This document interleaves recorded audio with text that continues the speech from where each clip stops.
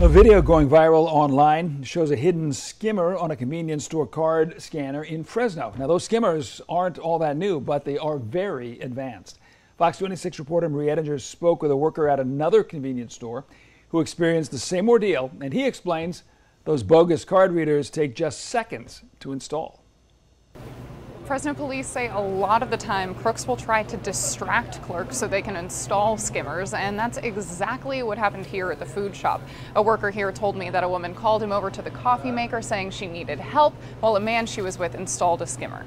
Surveillance video from last year shows it only took a few seconds for this man to install a skimmer on the store's card reader.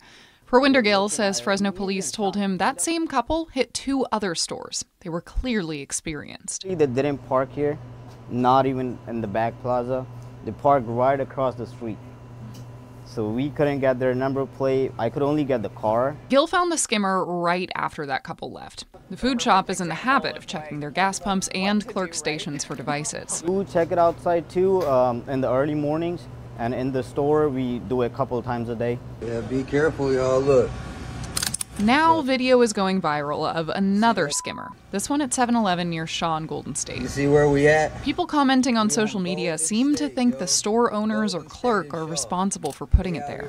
Over here stealing people's information. Gill says he doesn't know the owners of that 7-Eleven. But he says when he saw those comments online, he got so upset he stayed up until 3 in the morning trying to reply to people and show how the skimmers are actually installed and who is really doing it. What were you hoping to teach people by posting your own video? It was just telling about like there's not the owners aren't doing that. It's just the people that are coming in. Scammers. The operators of the 7-Eleven couldn't do an interview because 7-Eleven is a corporation, but they did tell me they are not the ones who put the skimmer there. Fresno police backed that up too.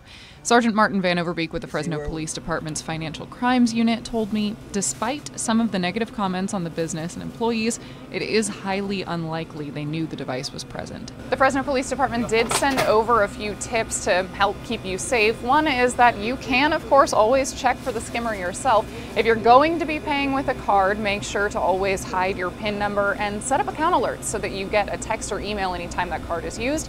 You could pay in cash, or if you do suspect fraud, make sure to call the number on the back of your card rather than Googling a number and calling one you find online, because that could be a scam too.